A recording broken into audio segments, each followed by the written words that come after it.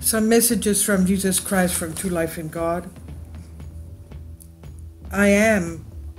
Little do you know how much I prayed for you to the Father, let alone your Holy Mother.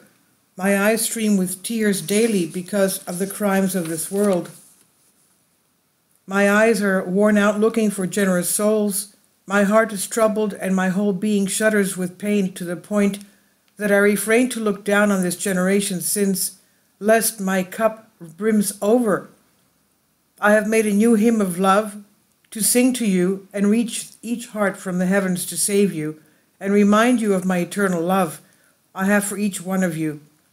I have spoken from above, not to impose my rules on you, but propose to you an alliance of peace and love to lead you all under my wings and unite you.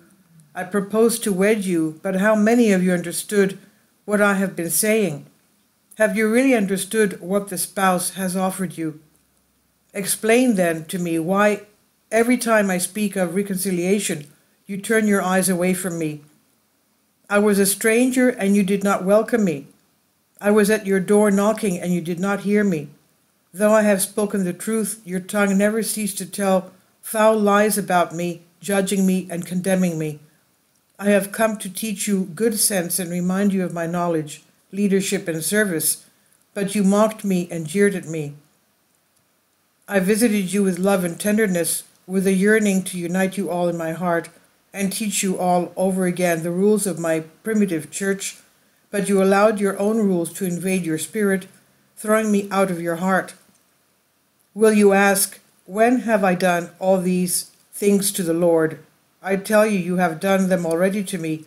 You judged me prematurely and allowed your lips to condemn me. For what you have done to me, to my envoys, you have done to me. You profaned their name, thinking you were doing me a favor, but in reality, you were profaning my name. How can you still say, your word, my Lord, is a lamp to my feet, a light on my path, when you have not received my word nor reconciled with your brother? With great love and tenderness, our two hearts in these last days have been out, teaching you all over again that prayer, love, and humility are the keys to your salvation. But how many of you have really penetrated this truth?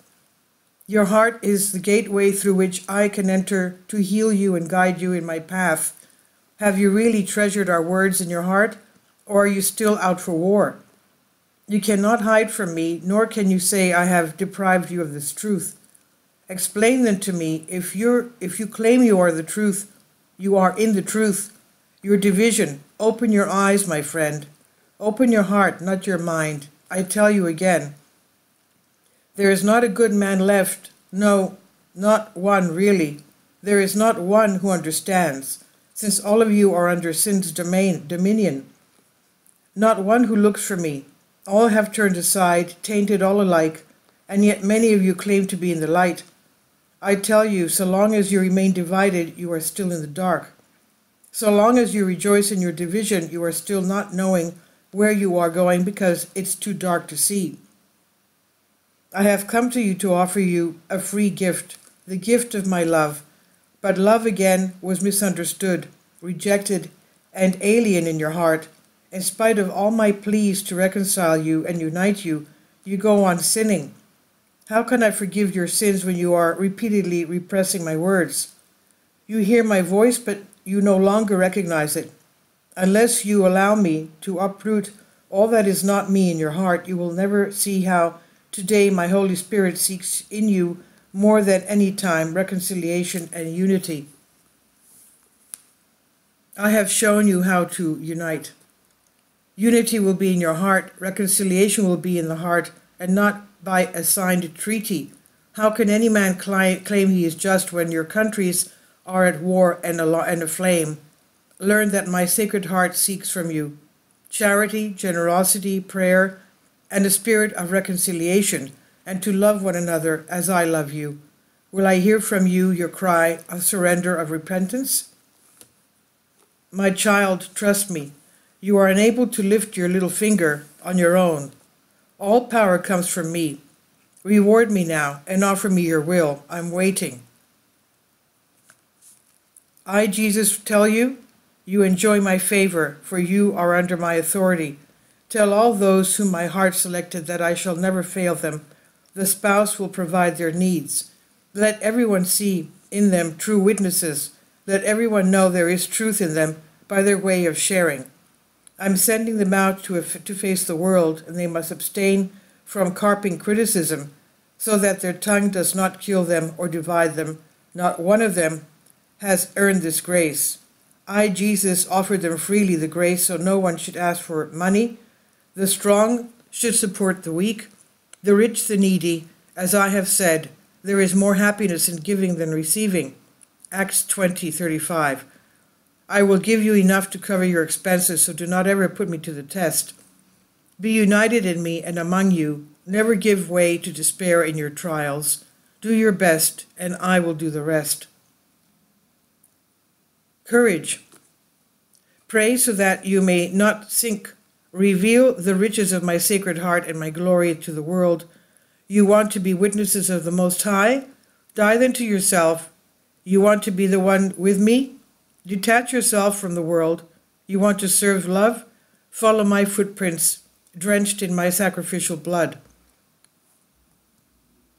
Remember one last thing: to be set free from your human inclinations and weaknesses.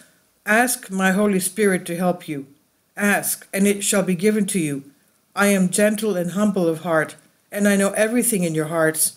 So ask my Spirit, and my Spirit will come to your help. The Spirit now seeks you to pray often this prayer. Jesus, neither death nor life, nor no angel, no prince, nothing that exists, nothing still to come, not any power or height or depth, nor any created thing will ever come to separate me from you. I vow to remain faithful to you. This is my solemn vow. Help me to keep this vow forever and ever. Amen. Up, my child, and thresh. Let your thoughts be my thoughts. Abandon yourself to me, so that all you do will be done in my spirit and according to my mind. Allow my spirit to breathe freely in you, and I will accomplish my will in you. Happy are you, my child, who meditate and allow my wisdom to be your personal teacher, for she will reveal to you many more secrets. Receive and give. Give.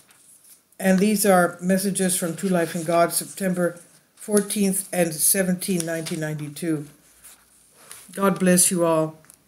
Christ is risen, truly risen. Please leave your comments. Thank you for your support. Kindly support my Patreon account. The daily posts are 5 videos daily, and they are totally different from what I have on my YouTube channel. Thank you so much for your support, and that you find all my content so interesting. You'll find the Patreon account details in the description box below.